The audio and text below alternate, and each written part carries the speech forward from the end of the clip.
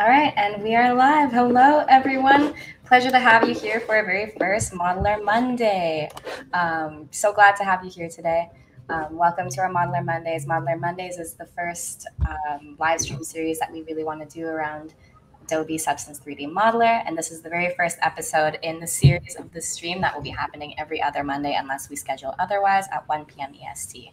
So Modeler Monday really intends to provide tips, tricks, and tutorials and an insight into like professionals and artists' unique workflows when creating in both VR and desktop in Adobe Substance 3D Modeler. And so I would like to introduce you to our hosts. And so first we have Anton. Anton, do you want to introduce yourself?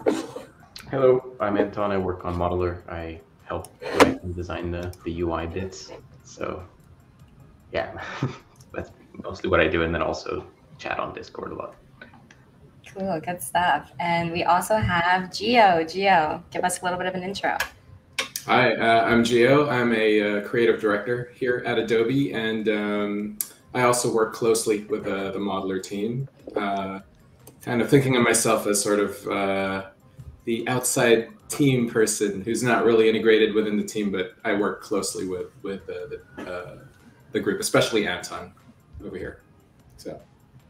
Cool, thanks. I'm so happy to have you on today, Gio. And for people who don't know me, hi, my name is Val. You'll know me on the Discord community as Foxer3D or FoxXR.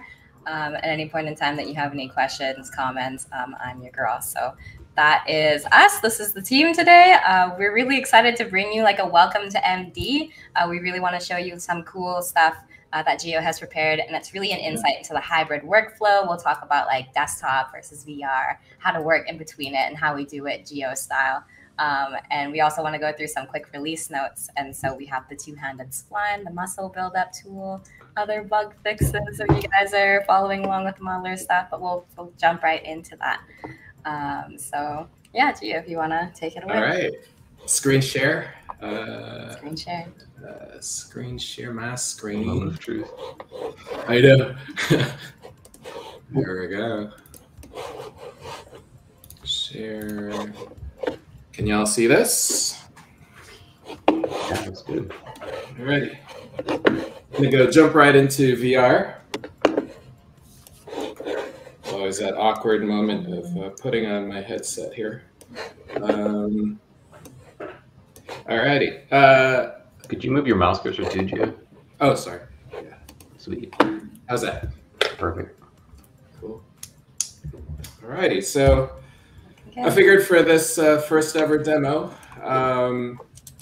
rather than focusing on the intricacies of what each tool does, I'm just going to go ahead and pretty much show my workflow of how I use Modeler as an app to conceptualize and build forms on top of it. And Anton and Val can, talk more about the intricacies of it. If there are any questions, or if y'all have any questions as I'm working, please feel free to ask. So I'm just going to go right on to it, just since we don't really have much time to do something fully fleshed out here. So I'm going to try my best to come up with something hopefully cool. I have this creature in mind that I wanted to do for this presentation. I have it kind of fully sketched out, but I figured I'll just have fun with it and see how it forms as I'm doing this demo live. It could mutate from what I had in mind before to something else, and that's usually the fun of building things in any 3D package, but most especially I find in Modeler, where speed for me has been an important aspect of how I work, right? And Modeler has been able to accommodate me in terms of capturing the ideas that I have in my head onto what you see on the screen in such a quick amount of time. So, so right now I'm just pretty much working on layers, just blocking in some semblance of a bust, right? So we're just gonna have sort of like a bust right now. And I'm gonna select all those layers and merge it. and smoothing it out a little. So this is going to be the basis for what I'm going to be building on top of it. So just as a guide for us. So I'm going to go ahead and create a new layer, and I'll just be focusing right now on primary forms essentially. And Modeler is pretty great for this type of work when you're just dealing with big shapes. And please, I don't want to be the only one talking. Anton, Val. No, we just want to give you room to say what you got to say. Yeah, no, it's cool. Yeah, I think that's one of the advantages of the 3D input as well, is that because when you want to lay down like big chunks of clay like this, it's a lot faster than moving it around with Gizmo and stuff. So it gives you this nice freeform way to block stuff out when you don't need, exact level precision. Obviously, if you want to do machinery and that kind of thing, then Gizmo and precise input really help. But when you're just trying to get a vibe going, it feels really nice to be able to just bash it together and try different things. Do you want to give us a hint of what you'll be making, Gio? Or should we keep it secret? I'm thinking sort of like a squid type of a creature, sort of what you would see in like Star Trek or the Star Wars Cantina.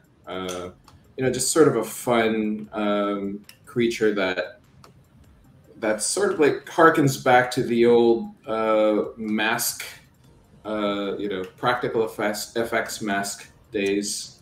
So I'm just trying to find like a good relationship of shapes right now that, I had a sketch done, but since I don't have it with me right now, I'm kind of like trying to riff off of the idea. So really just, as you can see, I'm just sticking with one primitive right now, essentially. So I'm just kind of non-destructively playing with forms right now. So I'm kind of just like taking the cranium here, selecting this layer for the sort of the cheekbone, maybe blending that in. The mouth here is looking to be interesting. So we're kind of we're fortunately or unfortunately for y'all, we're in this exploration together in trying to figure out what this thing looks like, which I think is always the fun of things. So I'm thinking the mouth would be sort of this this vertical looking mouth here. Okay, so already I think we're getting something I'm kind of happy with. It's pretty cool that you can do it all with just an egg as well. Like, that's such a versatile frame to do. Oh, I love the egg. I love the egg. Yeah, it's neat. In Medium, obviously, you could do the same thing using kind of like spheres and using the warp tool to move it around. But we've added these parametric primitives so that you can very quickly stretch them as you place them down, and that helps speed up the flow a little bit more as well, so that you can kind of get the basic form down immediately, and then you can obviously warp it into place and get the fine adjustments, but you kind of get a good part of the way there with the original form. And also it's kind of nice to have that shape in a way, almost like to suggest and give you ideas about the placement of it, so you kind of see it before you've got it into place. So I think those have been helping a bunch for the primary form block out. Exactly. It's one of the best primitives for organic shapes to use as a basis. So what I had done there was, rather than continuing to duplicate the layers, or create new layers, I should say, since I have pretty much a lot of the forms blocked in for the primaries, now that I'm focusing a little bit more on the details of the character. Like, there's this ridge that I want to kind of accent on this thing. So what I've been doing is I've been duplicating in place. So selecting this layer and then just kind of using that as to further block in ideas of form. And I really love this way of working instead of like building up from one surface with a brush, because I'm still dealing with shapes right now, right? So I'm kind of like disparate forms, but in my head, I'm kind of already seeing what this thing will look like. So I'm going to switch modes here. I'm going to get out of symmetry, and I'm going to switch to my favorite primitive from the two Antons, as I like to say. This is the muscle, two-handed muscle spline. What is the official word? I think it's spline now, yeah, but we'll Spline, call it okay. affectionately muscle is cool, but yeah, you can. For me, it in it'll all forever kinds be of called weird- a water balloon. water balloon. as a callback to my class that I did a long time ago. Water balloon. That was the idea behind it. It was we had spline on previous stuff that I worked on, but I sort of tagged Anton K, who's the more mathy Anton on the team, and I was like, "Is there any way you can make it sort of bulge and bend? Because Gio's got this water balloon method, and it sort of requires the bulging of the spline. And it's hard enough to do a normal spline in SDFs, but he was able to pull out this bulgy spline, which is pretty awesome. I don't think I've seen any other program do that.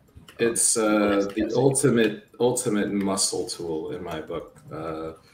So I'm just essentially blocking in. I'm thinking it's a cuttlefish type of a creature. So I'm blocking in the tentacle here with the suckers. So for the suckers, I'm going to go ahead and tweak some of the parametric shapes here. There's a fillet. There's a chamfer. Oh, the chamfer is new, by the way. Chamfer's not actually out. Oh, sorry, yeah. It's all right. I did not mean to do that. Yeah. That's gonna come in the next build. So we've got chamfering and controllable fillet on all the prims. So it's pretty cool for hard surface, especially, but it's actually nice for organics too, because you can kind of give these flatter regions to your pieces without having to like go through and do the chamfer like manually, which can be kind of a pain. So I'm gonna select this, and well, actually first let me increase the resolution, and I'm gonna turn this into a linked model. So I'm gonna copy, just for the sake of time, just kind of do it this way. Oh, that's cool. Yeah, the kind of the exponential growth of tentacle. Once you have one, oops. Yeah, once you have one, and then you make two, then you make 4 out of 2, and then you make 8 out of. It's kind of interesting. That was like the thing that forced us to really crank up the layer count, because once you. Oh yeah. Oh, I think we lost Anton for a second there. Yeah, disconnected. No. That's all right. He'll come back. He'll come back. That's cool though. Like, so by instancing, how do you you describe what you're doing in terms of instancing and copying here?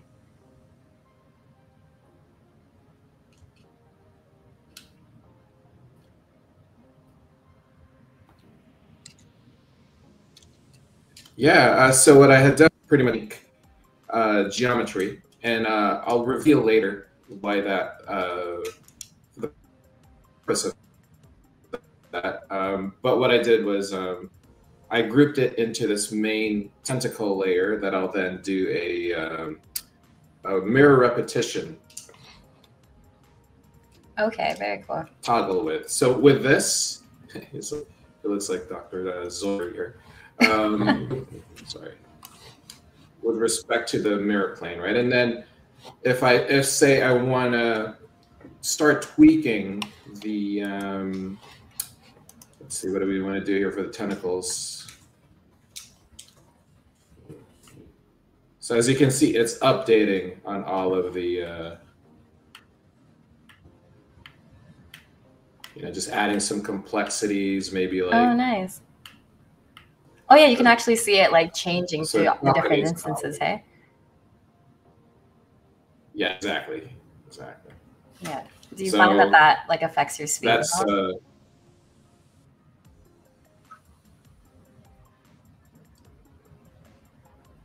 oh, for sure. Multiple tentacles, also fingers. I've been using it for a lot of like joints. Like I did this character with a lot of hands, Mm-hmm. So it just really helps with that kind of stuff. So, all right. So I'm just gonna continue on with this one, just adjusting the shapes that are already there.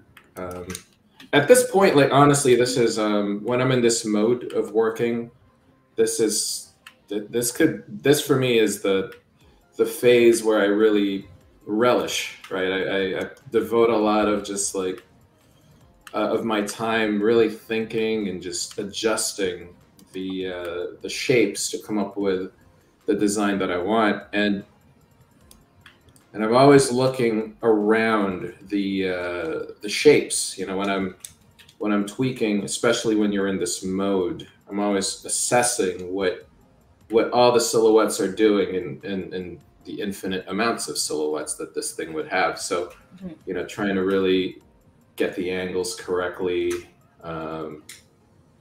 So just. Yeah, and do you find that actually like being in VR kind of gives you like a different kind of input that would on desktop? Oh yeah, 100%.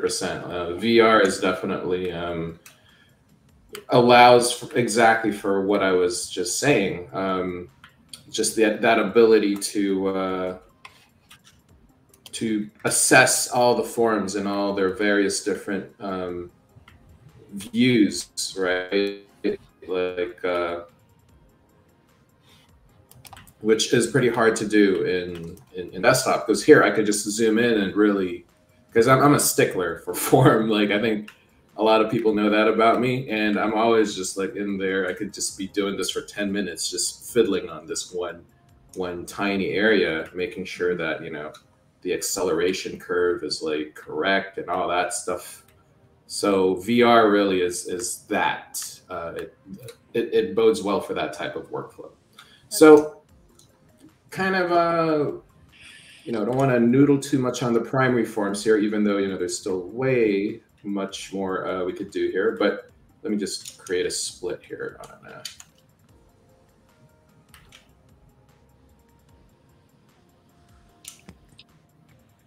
And so you're carving through right now? Yeah, just carving through with my the clay brush here. So I kind of want to have this this lip a little bit more defined.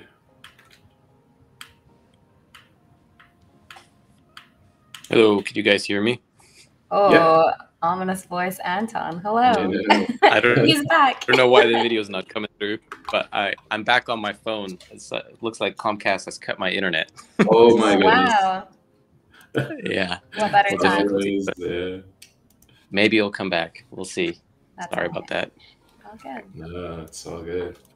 All right, I'm gonna go ahead and well, let's not merge. I'm gonna merge pretty much. So now that I'm essentially just to catch you up, Anton, just now that the primary forms are roughly, you know, in place, I'm gonna go ahead and merge this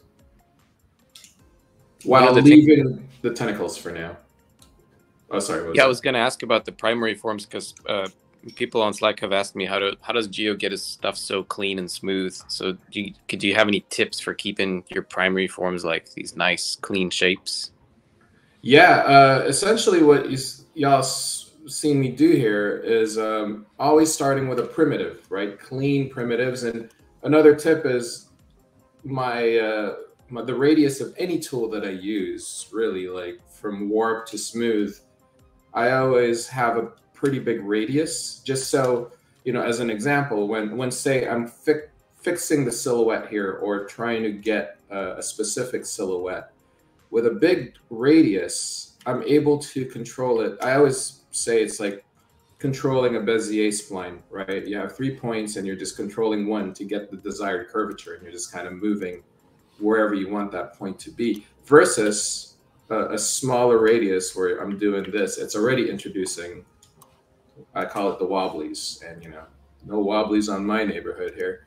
Like that is like a big no-no, especially at this point. Like I would not even think about adding an ounce of detail at this point, because detail means you're adding noise, right? So I always try to keep in the mindset of clean forms for as long as I can. And that used to be a discipline that I had to kind of condition myself into learning, but the more I did it, the more it's just become my main philosophy, and I feel at least it's made me into a better sculptor because of it.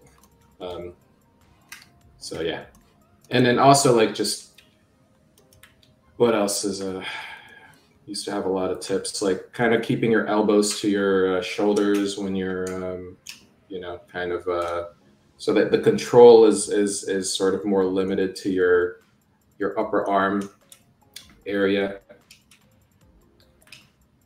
Okay, so I'm just essentially blending things in.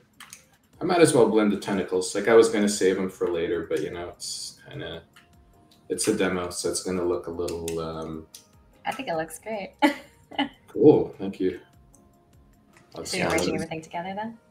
Yeah, I'll just merge them. Commit to it. Commit to I probably it. should have saved before before committing. Hey. Remember to save all. Yeah. Autosave is coming, y'all, by the way.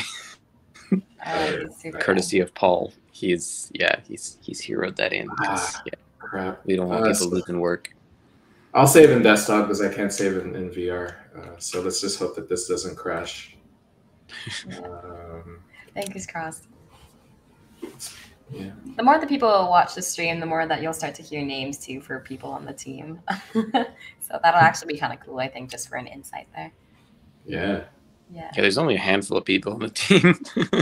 So yeah, you learn people pretty quickly. A little bit of feedback.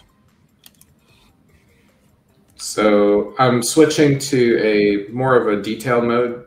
So I'm going to the clay tool with this primitive, the gouge primitive, and putting it into constrain, which I find to be a really good sort of, let's actually add steady to it. So it's a way for me to just start accenting. Oops, I mean, I've got a pretty shaky hand because I drink a lot of coffee. So, you know, it's a way for me to accent the shapes that are already there. Oh, wow. And yeah, so it's now kind of like making it a bit more organic, right? Maybe even like adding some echoing wrinkles here. Like I love adding this kind of stuff in preparation for desktop, where we're going to switch modes later and start using some of the more build-up-y tools. But right now I'm just putting in the roadmaps of where all that work is going to fall on top of. Right. Someone's asking Gio that if you were to do hard surface work, would you do it in a similar way where you kind of start with primary forms and then merge them down and then work progressively from there? Absolutely. That philosophy of mine carries through with hard surface, with packing.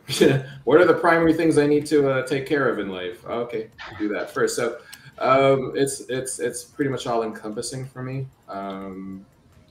But yeah, for sure, hard surface environments, you know, like, because what you're really doing is you're trying to establish readability, right? Like the primary forms that have already established are the shapes that's gonna make you go look at this guy and go, okay, that's the creature, right? That's the Millennium Falcon. What are the primary shapes of the Millennium Falcon? Square, you know, the round body with the two flared up shapes up in the tip. So it's essentially just good design to think that way, in my opinion. Yeah, it's interesting because it's not just about you know, not spending time on the details. It's like it's actually bad if you spend time on the details because, like you were saying, it's distracting and it adds noise. I used to think it's just like, well, you save the detailing for later kind of thing, but it's like, no, it's actually important to not deliberately not do it, not get buried into it. In my opinion, yeah, that is absolutely true. Like, just because, I mean, that's the lure of CG, right? Your ability to put in as much detail as you can. So you have that luxury, but the true skill, in my opinion at least, is the restraint to not put in the details until it's the appropriate time. So okay, I kind of have something creepy here, so I'm gonna go and switch over to desktop mode. So, you know, mentally, right, I'm like, okay, so I have this VR model that I've done where the shapes are roughly working, and now it's time to turn it into a more organic surface. And so, you know, I'm gonna mentally switch modes here. And sorry, that was awkward. Let's first save this really quick.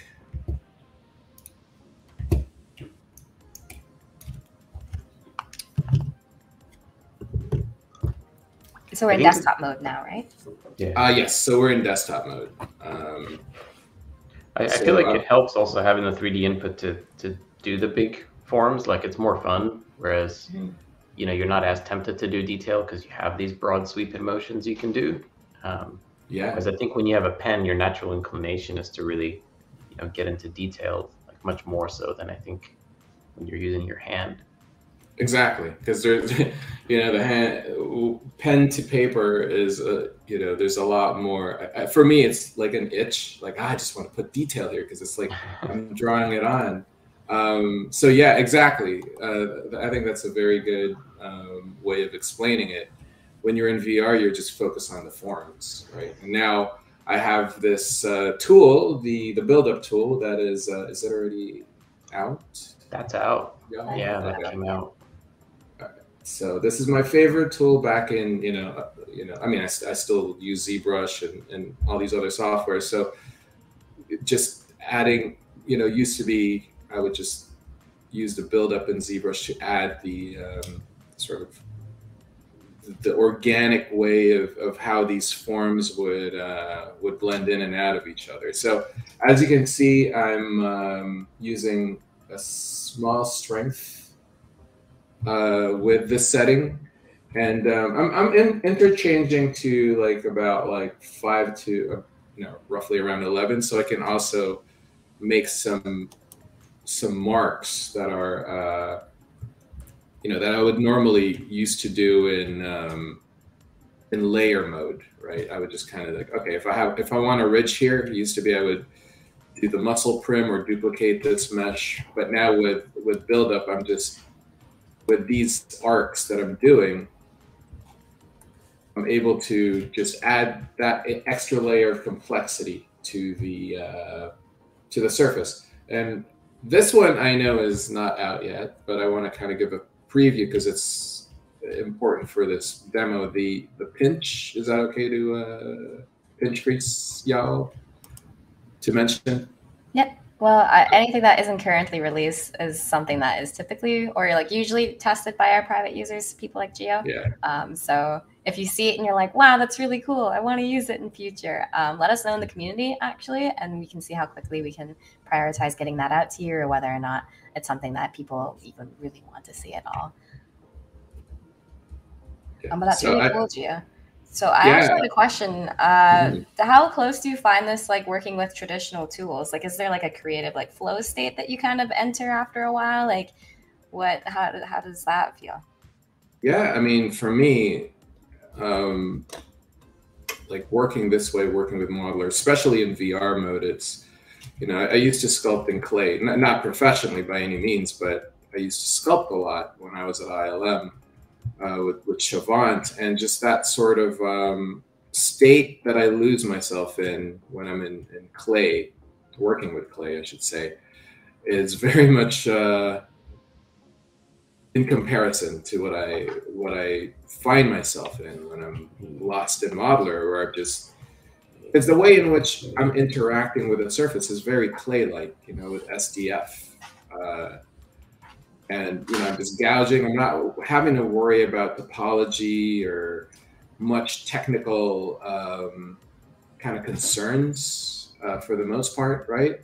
I'm just like worried about the surface and forms right now. I'm just, using the clay buildup to just add add some organic semblance to this thing, some weight. You know, like right now I'm looking at this sort of droop. I'm like, oh, it'd be cool if there's like a belly there. I'm gonna smooth it out, and it's a very clay-like mentality for me, because in clay I would see that and just add a dab of clay, accent it, smooth it, and the main goal is to really communicate interaction of flesh, which is what I'm doing right now, and it's so easy to do in Modeler.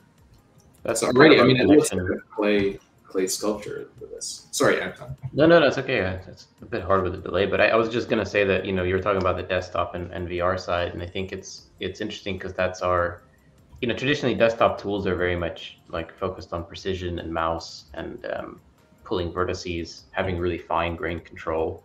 Obviously, there's clay sculpting apps out there, and like ZBrush and things, but I think in Modeler in particular, we're really focusing on delivering this feeling of clay. So it's not so much like desktop is a very different application and VR is different. It's more like they're both sharing this mentality of having this flow through clay. And just like in, you know, in real tools, you'll have for clay, obviously you have like dabs of clay and big slabs of clay, but you also have the tools that give you the detailing, like the pointy things you hold with your hand, just like a pen. That's kind of our mental model for desktop, is that as soon as you want like a pen style tool, which gives you a lot of dexterity and precision with your fingertips, that's when you drop into desktop. It's not about like, you know, VR versus pen versus, it's like just like you would in real life, you would take a physical tool that's more appropriate ergonomically. So when you're working with big forms, you're working with your hands, like almost like with your hands in VR. You still have the controllers, but the grip and the feeling is much more kind of a loose, big form grip, versus when you switch to detailing, you've got this pen precision grip. And I mean, there's a reason people have tools like that in real life, right? Like they don't you don't finger paint, you know, usually you have like a paintbrush. And so it's the same thing. So that's how we're trying to build the app. So rather than thinking about like desktop features or VR features, we more think of it like ergonomically, what are the tools? What's the best way to deliver a given tool? So for something like crease or build up, it's really nice to have a pen and have that tactile surface that you're drawing on. You can still use it in VR and sometimes it's useful, but like the ergonomics favor the pen for that kind of surface. You can't argue sometimes with that, right? Like pen, just you have tactility versus VR. It's like air sculpting. As a friend of mine, I think it was Matt Charlesworth from Valve. I gotta give him props. He was the one who came up with air sculpting. Like, you're in VR, you're air sculpting. I'm like, yeah, you're right. It's like, it's essentially sculpting in foam. I mean, it has its advantages, obviously, but after a while, you know, you just want that tactility and that control, and you know, it's whatever is right for the occasion. Right? Mm-hmm. So, yeah, it's funny because the community is always saying like, oh, I wish I could touch the clay when I'm in VR, which is so funny. Like if you think about overall, because at what point in time would you be able to touch virtual clay? And at what point do you like just cross over entirely into maybe just work with clay? Yeah. Yeah. That's resolution right there, you know? Exactly. Processing power. We actually have a really cool question in chat too. And so Bowen says that he's, or she, is a student studying concept art, and they find VR is in general the fastest way to get ideas out. Modeler is something they're using already. Is Modeler targeted towards ideation? What's the end goal? And I know that Anton, you've also been giving a lot of thought to that in terms of like actually creating the tool. Do you mind giving some insight into? Yeah, sure. I mean, we're definitely aware that ideation is really fast in VR, and that's one of the kind of superpowers of having 3D input. So it's a huge goal for the tool. Medium community, there was a lot of people doing, you know, 3D ideation, but also even 2D ideation, where they would like do like a 3D sketch essentially, and then do paint overs in Photoshop to get that extra level of detail. So with Modeler, we want to capture all of that, but then also bring in some of these finer precision tools like build up, and also Gizmo to do fine hard surface work.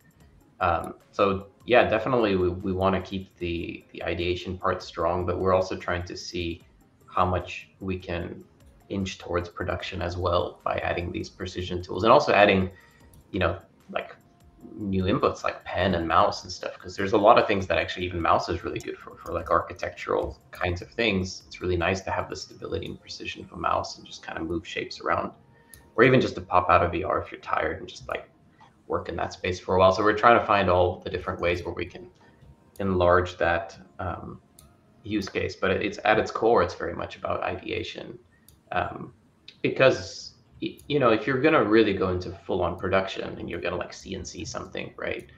If it's a complicated piece, usually you have to construct it out of some like NURBS or whatever to give it that fine machine level instruction. But like any production ideation in the real world happens with clay, and then they either scan it in and then redo it. So we're kind of really targeting that stage where you're trying to find the form. And for some applications, it could just be the actual asset you use. Like for games, if you take the asset and the mesh is good enough, once you crunch it down or whatever, like that's great. But also, we think it's really valuable just to speed up that ideation. So even if you do have to rework the model, retopology or something, it's still usually faster and gets a better quality result if you can really leverage that speed you get from looking through lots of ideas. Because really, ultimately, the concept is as good as many iterations you can give it. So like, the more iteration cycles you can put on something, the better it's going to come out. So the speed is not just about like the speed's not just to get the job done fast. It's more that if something happens quickly, one, you become like more fearless, right? You're just like, oh, it's okay, I'll just try something. It's fast. I'll just redo it or whatever. And also it's more fun, so you try it more. And so hopefully through that process of just enjoying it and being fast with it, you explore more options and get a better concept. So that's the idea. Oh, very cool. Yeah, because I come from like the whole vertice like background, working with Maya, and so like my interactions with modeler have been like really, they feel more natural, right? Because it's just like you're creating something as opposed to like fighting the hardware to actually be able to make something. Yeah, so it's like I'm less computer first, but I'm actually able to put like the art side first, and then like worry more about like the actual computer stuff on the back end. Yeah, I mean, I think there's nothing wrong with the vertex approach, really. It's just, it was originally designed for architecture and that kind of thing, like CAD and these things. When when your final goal is to define a line between A and B, or exact curve between A and B, there's not much better you can do than using a mouse and typing the numbers in. Like, that's the ideal interface. So that's great. We're not trying to, we don't do the whole hype thing where like VR will replace everything, or like clay will replace. Like, no, it's not true, right? It's like, if you really want to type numbers in, type the numbers in. Like, that's great. There's nothing wrong with that. So it's just, when you want to do organic stuff, or if you just want to bring stuff in quickly, that's not really the flow that you want. And so I think there's just this huge legacy of 3D only doing that, and so it sort of just becomes synonymous with 3D modeling. Well, it's like, oh, 3D modeling is about working with polygon vertices. It's like, well, it doesn't have to be. There's nothing fundamental about that being the way you do it on a computer. We're just really used to that being the mindset. So yeah, I think it's interesting to explore other options, and like you said, it lets you focus more on the art, because if you're operating all these things, you got a lot in your head that you're trying to manage. It's much more of like a fabrication process than an ideation process at that point. That's why usually you'll do your sketches, you'll maybe even sketch quite a detailed model, maybe even bring in exact things you're tracing, because when you're working with these polygons, you're so focused on putting them in the right place, you don't have the mental capacity to play with it. So that's what we're trying to do, trying to free you up so that you can actually do some of that work more on the canvas rather than do more of it in the sketch. The more we can do in 3D, kind of the better. Oh yeah, that's excellent. And like really cool to know too, because at what point do people really get the opportunity to see like the back end and like the thought process into what goes into these tools. And so speaking of which, we do have another question from Dragonborn VR, who would like to know how Modeler and Medium kind of compare, because I think that a lot of the previous users for Medium have moved on to Modeler. And so yeah, Gio, if you have any like feeling around like tactility, what do you think in terms of differences? I think Modeler definitely. I mean, it's a lot more elegant, and the UI is just beautiful, and it just the feel of the clay is much faster. But I mean, I have a soft spot for medium, honestly, and it took me a while to migrate entirely to Modeler because of a lot of there was just that feel, that medium feel that I personally, to be quite honest, for the longest time was lacking in Modeler. But now that we've honed in that medium feel, in my opinion, in Modeler, I'm just like, yeah. It's hard to compare now, but I mean, I'm just gonna say that there's no need for me to go back to medium at this point. As sad as it is for me to say that, it's medium was such a big part of my career. But it was pretty important for us to keep the best parts of it on the dev team, because when after we joined Adobe and everything, we had like more funding and power to do, frankly, all the things Medium wanted to do for a long time, but just didn't have that much opportunity. Now that we're like part of an actual tools company, we can actually put these things on the roadmap, and so we wanted to like really bring some of these long requested things in. And I think the biggest change is just the focus on assembly and dealing with many more layers. So one of the things that Medium was very good for single object sculpting. It was very object centric, so to speak.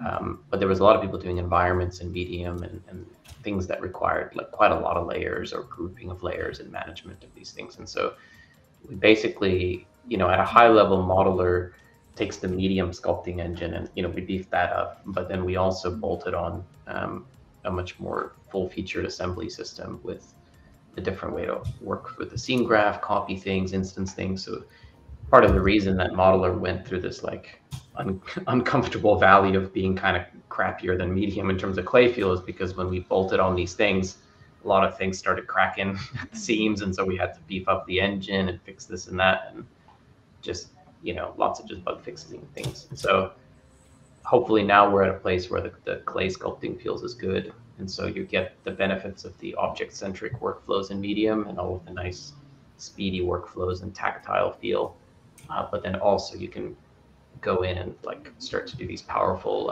assembly features like copying, linking, repeating, and be able to handle much larger scenes as well. Yeah, so right now I'm just essentially noodling the surface, as I like to call it. Just typically this would be like week 2 of working on this thing. Week 1 would be entirely using the primary shape explorations to kind of get the design right and all that stuff. So what you saw here was sort of like a fast-forwarded version of my process between now and 2 weeks from now, I guess. I'm just adding this, just like tendrils. Yeah, it's so cool to see the level of detail too. And speaking of which, Chris Crane and some people from the stream are also wondering, like, are there any tools or future tools that can spray on texture, kind of like an alpha brush, or is anything like that planned in future? It's definitely something we're looking at on a technical side. Like maybe Gio, you can speak to how you use alphas in general. And yeah, typically how I use alphas is I don't, as you're seeing right now with what I'm doing. This is how I would do detail, because I am such a stickler with form that, if I spend a week or 2 weeks laying down my primary forms and designing it that way, I'm gonna sure as well like design the detail so that it flows accordingly to the form. So that means I'm going to be grafting it, pore by pore or wrinkle by wrinkle, and then on top of that, that's when I start adding the alpha to break it up, but in a way that's very subtle. So that's how I use alpha versus a lot of people use it as sort of like the main means for detail. I use it more as sort of like an accent, really. So. Yeah, we can definitely do it from a technical perspective. There's some questions around how to manage the alphas and where to get them and stuff, but it's something we're looking at. But I think, kind of to Gio's point, the way that we try to approach the tool design is we really want to put pressure on the fundamental tools to make sure that artists can use the baseline tools to really deliver handcrafted things first, and then we work in around tools to speed the workflow up. Because what I found is that if you design tools that let you do that stuff in an automated fashion, people tend to use that as a crutch, and then we don't get as much feedback about the fundamentals of the tool. So it's almost like, it's almost like as part of the beta process, we need to get feedback from everyone about how the fundamental things are working, and then we can add the fancier things on top after. I'm just adding like some gills or some design elements that I'm like, okay, well, I don't really want to noodle this until we're out of time. So I think I'm gonna say that this is the creature for this demo. And typically when I'm sort of at a certain point with my modeler demo, I would bring it to Stager for form checks. So this is a different model that I have preloaded, but can y'all see the screen, by the way, just to verify the Stager screen? Yeah. All right. Yeah. So this was another model that I had done, imported it in Stager directly from Modeler. So I could present this as a sort of like a clay render, or just kind of move the lights around to kind of just verify if indeed the forms that I have placed are clean, right? So, but yeah, that's my process. And then from here, there's also Painter. I would typically bring it into Painter to add some color, some materials. But yeah, just wanted to show that process, which is pretty much how I work, just much longer than what y'all have seen. So yeah, this is our cuttlefish creature that was done in, I don't know, less than an hour. So as you can see, primary forms, utmost importance, starting in VR and then moving on to desktop for the surface details, using clay buildup and pinch and crease. It looks super cool. Like, to think that you got there in maybe less than an hour? And I was like, oh my gosh. Hopefully I get something in less than an hour, but yeah, no, that's I didn't doubt you for a second. That's so cool though. Like, even if you look into like the level of detail in the forms, I saw that were you adding like veins at one point in time, or like the actual forms that we see that? Some veins over here. And I was gonna add some gills. Like I really wanted this idea of, because when I'm designing a creature, I'm always thinking about how will this thing talk, right? Like if it was in a film, like this, the mandibles or the mouth would move this way, and then as it would breathe, maybe this sac here would kind of inflate and deflate, and then you have these sort of gills kind of flaring in and out, and then the eyes would blink like an orifice. It would kind of like suck the eyeball in. So there's a lot of things now that I'm looking at this that I want to do, but yeah, so I may actually take it further. That's so cool. Yeah, it's cool. Like, one of the things with Modeler that we did is we made the copying of layers really cheap and really fast, and the rendering is quite a bit faster. So like when you do go into try and explore, like from here, commonly what Gio and Joshua and others have done is you just copy paste that model like 5 or 6 times and then mess with each one of them. And behind the scenes, we actually share the memory between the models so that you're not paying for like the bits that aren't different automatically without you having to worry about instancing, or you just copy paste it and then you just mess with it, so you don't have to think that you're like going to blow your memory budget. So that's one of those things where the performance is really just helping the ideation. It's not like a special feature or anything. It's just the fact that the tool is able to do that opens up these workflows. So that's part of our philosophies. I try to avoid, a special UI, which is like, select this thing, do the variations. Do you want instances? Like, forget all that. Just copy, copy, copy. Just let you mess with it. Just like bring that power of digital copying freedom, all that stuff, kind of, but merge it with the tactility of real world clay. So it's like, we can't ever be as good as real clay, tactility wise, but we can sort of bring in these digital things that real clay can't do, right? Because if you make a clay model, it's like you can't just copy paste that whole thing and then start messing with like 10 copies of it. And so that's the trade-off, right? So we want to bring the good parts of digital and hopefully none of the bad parts of digital. Yeah. And we do have some questions too for the last little bit of stream. So we've got about 10 more minutes left. We have Chris asking, will there be any plans to have an intensity slider for layers? It's something that's pretty useful in ZBrush. Also, any plans for generators like a noise maker or something similar to nanomesh? Intensity layers, is that like for basically just knocking down the strength per layer for tools? Do you know what that is, Gio, the intensity slider? I believe so. Intensity slider. Sorry, I was kind of like I was like zoning in on that.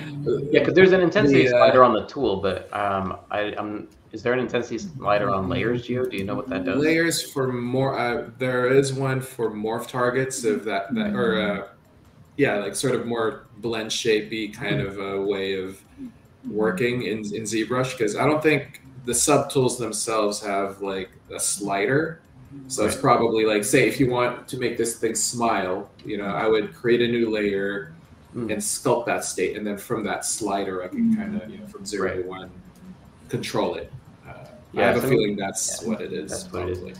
I mean, we definitely have plans to make the control of the brushes more careful. So we have intensity right now, but we have some explorations trying to do kind of like make the tactility of the clay vary, give it more weight or more rough feeling, wet versus dry or that kind of thing. But that's very experimental. So for now, it's just the strength slider, which is basically Z intensity style stuff. And then for noise generators, we don't have any noise generators at the moment. It's kind of like similar to the alpha brush question, and we're focusing very much on just hand placed stuff, just to really make sure that stuff is really solid.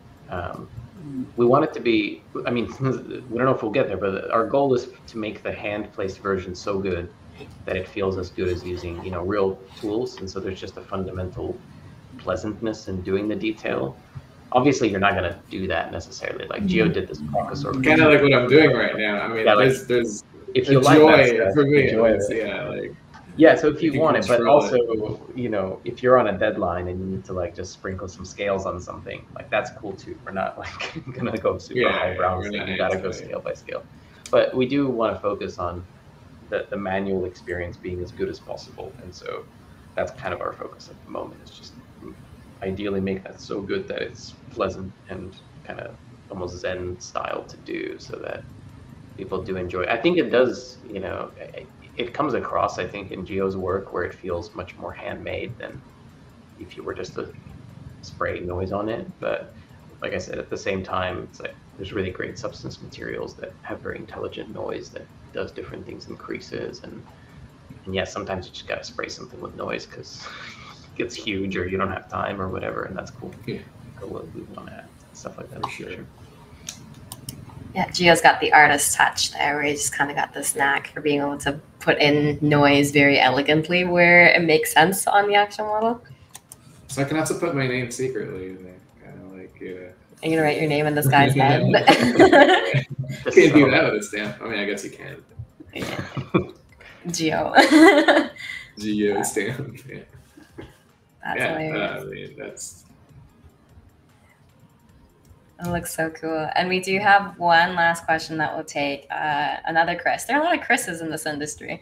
Will there be a send to painter, send to stager easy menu button in future? And I think that people really do appreciate the ease in which you're able to take your sculpts and move them into other programs.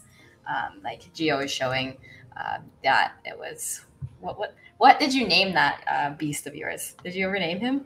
Oh, I just, Your other you know big what? It boy? was a beast of bird, and it's a We should open it up to the chat. Have a Yeah. naming. Klagorg. I don't know. Some kind of kaiju, yeah.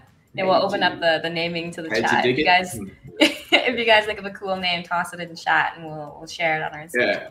It's gonna be shown in Monster Palooza. If y'all are anyone watching Oh, is yeah. attending Monster Palooza, I'm gonna continue to work on it there. That little beast, and maybe this one too. Yeah. So the send to painter and send to stager. Yeah, I think we'd like to really improve that functionality, especially within our own pipeline, like the painter and stager. But just in general, we're working on export settings to make it easier to export to other software, and just like hopefully like, you know, again with that mentality of easing the burden, you know, because you got this software uses Z up, this software uses Y up, and it's like, you know, somehow cleaning all that stuff up and making it an easy way to say, okay, what software are you going to send it to? Let us try to work out the settings so that it works more seamlessly for you to send it out there. Because right now it's definitely like an arcane black art to be like, well, you know, Blender supports this, but not this, and Stager supports this, and Octane has this. And it's like, you got to really know your software and know how to export. And I think there's some good opportunities there to just simplify it.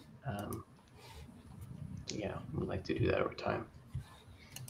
Super cool. Yeah, and this looks excellent. And thank you so much for everyone who's joined us today. We've got about 3 minutes left. So if there's any parting words that we want to share. I think that actually, Gio, we have the monthly prompt that we'd like to share with yeah with the rest of the Oh, the knock jokes. join us. Yeah. I don't know.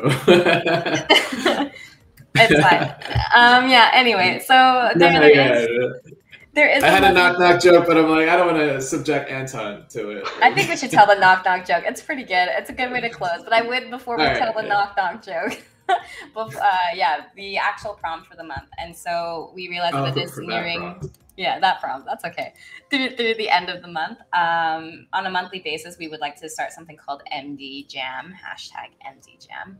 And that will be where our monthly prompts live, in which us as the MD team will give you a prompt and we'll be able to share our sculpts. We'll have some of our own internal artists kind of go into Modeler, make some cool stuff, and give you guys the opportunities at home and or in your work or even in your spare time just to create something cool, share it under #MD Jam, and give us the opportunity to look at it too. I think it'll just be a really cool way to see it. And so for this month, we would like to share that the MD Jam prompt is monster, very similar to the way that Gio has his squid Zoidberg monster. It's open to the floor for the rest of you. We'll be going to Monster Palooza in early June. So if you guys are out in California, drop by, say hello. And then show your monsters. Yeah. Yeah. Very cool. Woo. Yeah, the chat's bumping. And without ado, we have Gio. Tell Anton your knock joke. Knock, Anton. Who is it? It's apologize. It's apologize who? I'd like to apologize, but that's all for my demo. Thank you. Val liked it. She liked it. Yeah. Woo! Well done, Gio. Oh my. That's like puns. The bravery, the bravery strength. Oh my god. I'll never be invited again. This is Gio's first and last live stream. No. Yeah, it is actually.